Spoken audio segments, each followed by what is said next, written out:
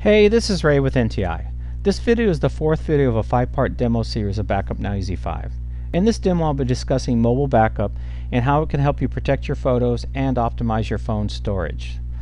I've shown you other jobs already: social media, cloud, file and folder, PC. This time I'm going to show you mobile backup. Clicking on the mobile backup icon on the main GUI will open up the mobile backup agent. The agent will allow you to back up your phone directly to your PC via your Wi-Fi connections at your home or your office.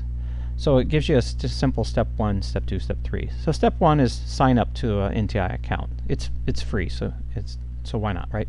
So you click on sign up, and then it goes to our website, and all you need to do is put in your first name, last name, email, password, confirm, and agree to the terms, right? And then sign up. I've already signed up, so I don't need to do that, right? So, and then the next step is to download the app to your phone, right? So if you have a scanner on your phone, you can scan the QR code and it'll bring you directly to the App Store for our app, either on Google Play or on the App Store.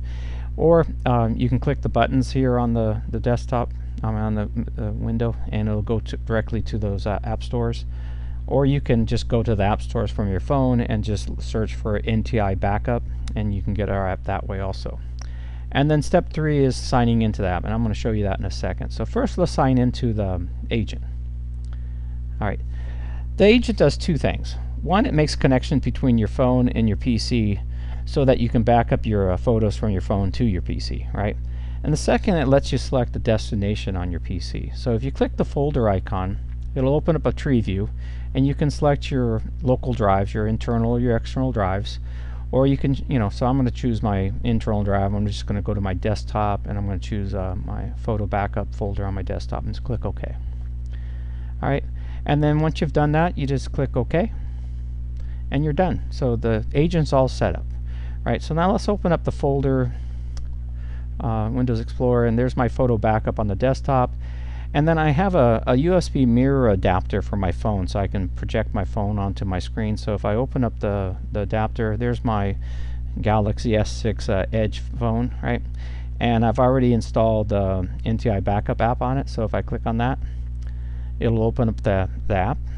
Now the app's never ran before, so never backed up, and PC hasn't been selected for the destination. So if I click on the options button, it'll open up the options. Now I've got two PCs running with an agent on it. So I have my Ray's Mac is running with an agent, and I also have Murphy, and this is the PC I'm demoing on. So I'll click on Murphy and select it. Now I can enable auto login, so I won't, it'll go directly when I click on the app. It'll go directly in here, or you might not want to, because you might want to change the login for a different account or something like that. So now enable auto camera backup is the main feature of the program. What's nice about this is it will automatically, when it's in range of your PC, it will automatically back up new photos to your computer, so you don't have to press a button and manually back it up. And the last feature here is archive photos and videos. Now unfortunately this is for Android only. iOS has restrictions, a sandbox, and it won't allow you to do it. But what's nice about the archive feature is a lot of people, they may back up their photos, copy the photos off their phone, but they don't remove them or delete them. So what happens is their phone's memory fills up. So here they are taking an important picture or an important video, and they've ran out of space, and now they got to quickly search to remove the delete some photo or video that they don't want or can do without, and so they can take this new picture that's really important to them. So archive is a really nice feature. It's kind of like Outlook on your computer, where the emails that are 90, 60, 30 days old, they will archive off your PC and free up space on your Outlook, right? So same thing. So pictures that are, if I select 90 days, pictures that are over 90 days old, not only did it back it up, but it actually moves it off your phone onto your PC and frees up space on your phone to take more pictures, right? So a nice feature. So, but I'm not going to do that feature at the moment, and I'm going to click OK. Alright, so now if I click on the backup button, it'll start a manual backup. Now it's going to create a folder here under photo backup of my phone's name.